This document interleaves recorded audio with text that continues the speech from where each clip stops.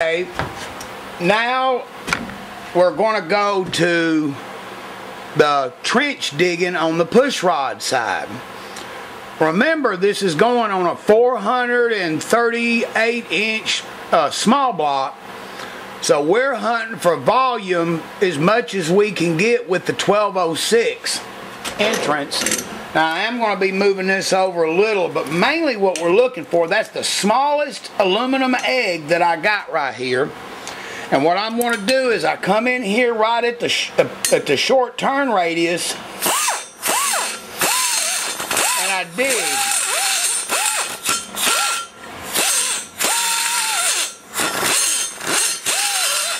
I do not let the power push it down. I do not want to take material away from the floor. I'm going to the side and up at this angle right here so that I can get a decent dig.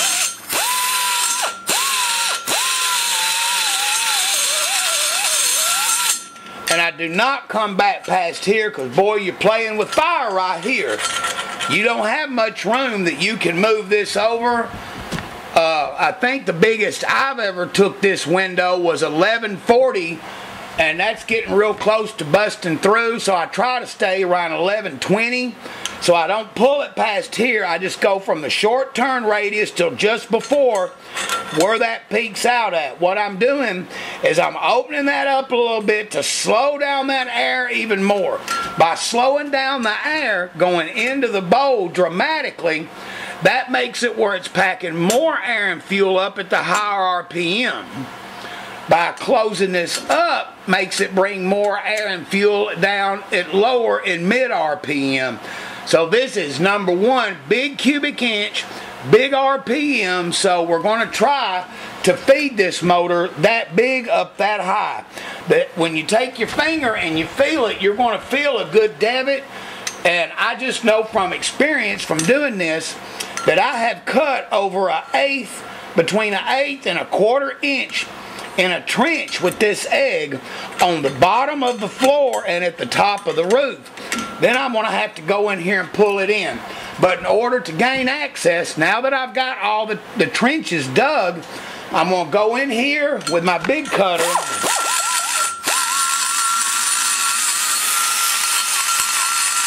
and I'm going to start pulling that back, trying to get the best window I can get. Now, in order for consistency to really come to play here, you have to leave one wall untouched. The wall that I'm leaving untouched is going to be this wall right here. I mean, you can see where I lightly grazed over it some, but it's basically untouched so that that side has got an instant center for me to be able to measure off of to know how far to move that wall. Alright, so my next step is going to be to widen the widths out right here to their maximum level. I'm going to go for an 1120 to 1140 window, maybe 1130 as a compromise, and try to pull all this in and get them all set. By doing that, it's going to take some of that sharp elbow out.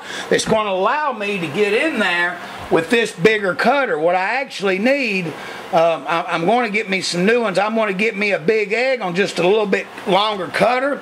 But the problem is when you get this big heavy weight swinging on there, man, it can get really hard to handle. The only die grinder that will do it is that I've seen is the one that I use. It's the only one that can remotely come close. So anyway, I showed you how I went in there, dug that trench, and I dug it on the top. So let's go ahead and try to widen the port up so I can gain some more access to it, okay?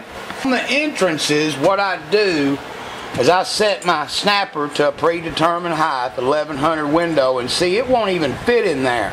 Like I said, I haven't took any material out of that yet. That's just the casting. I'm using that as my IC or instant center. I'm going to go ahead and I take my big bird, I'm going to start pulling her back.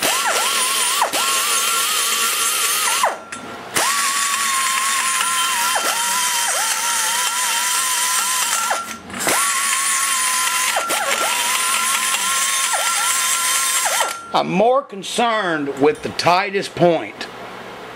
Okay, where it can go. See, right there, that little bit, boy, it cuts pretty quick. See, so I'm going to concentrate more on the bottom.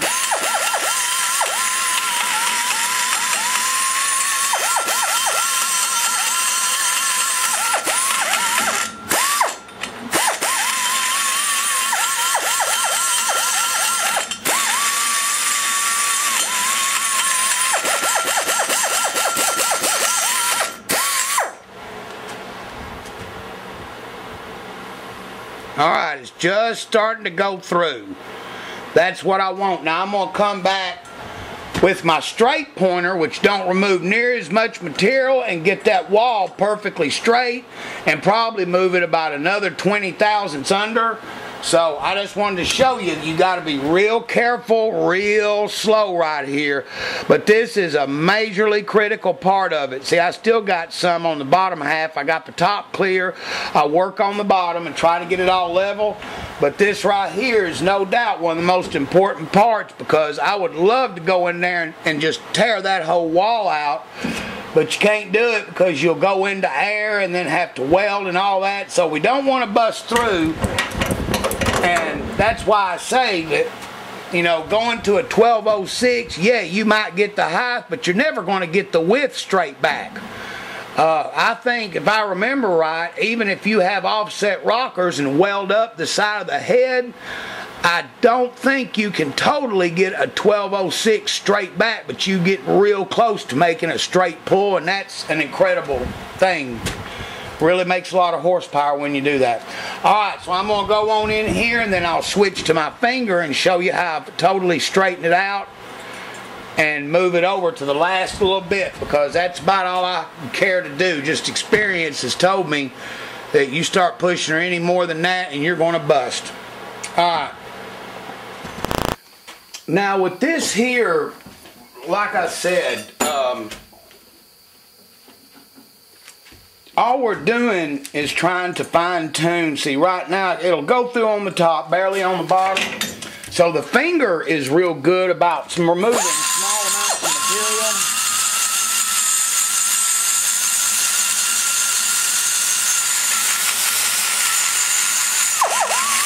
And you can dance up through here, but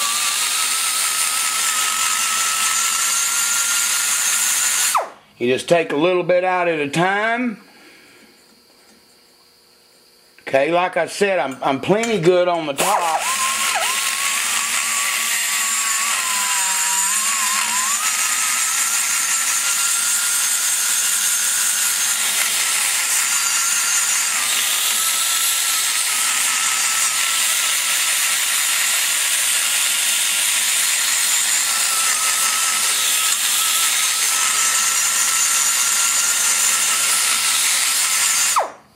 Then you just keep doing it. Alright, now I'm starting to get a pass, and all it's got to be is just a little bit. Alright, but that's how I'm doing it. Notice how I'm concentrating on the lower part.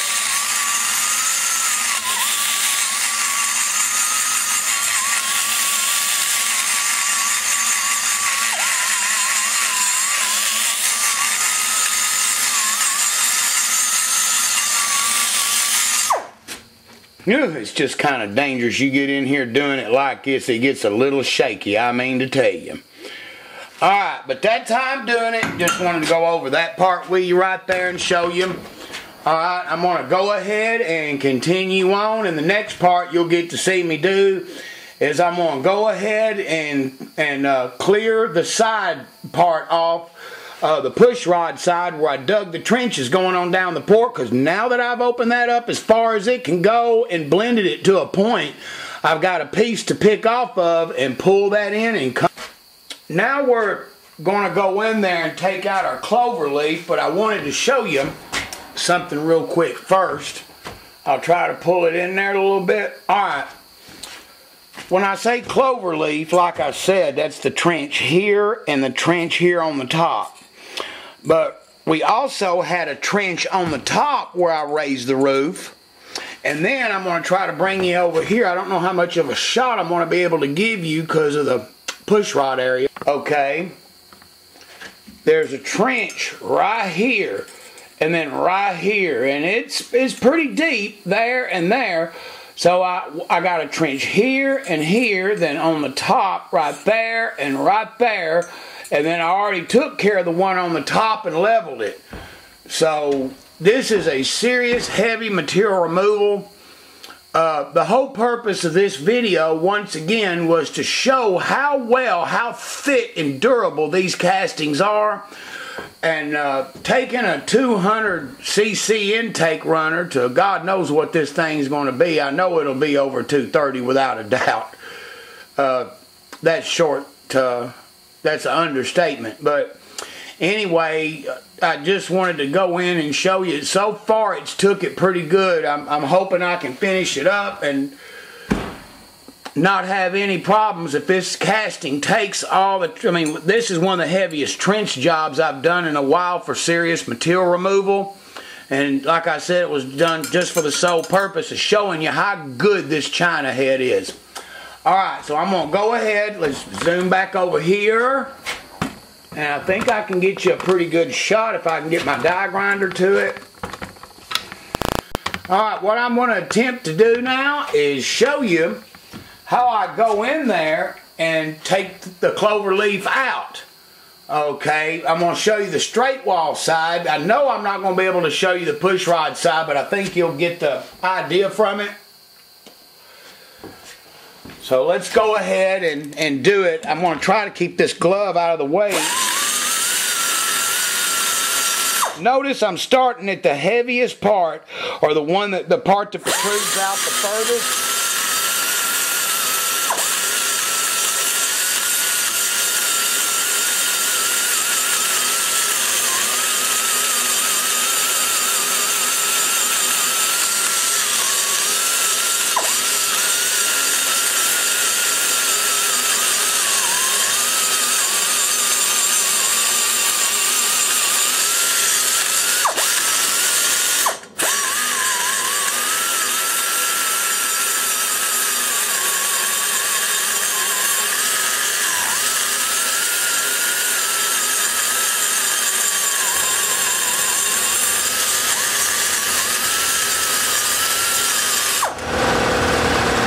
Okay, I think you get the point. I'm going to go ahead and continue on till it starts to bust and then put it back on you.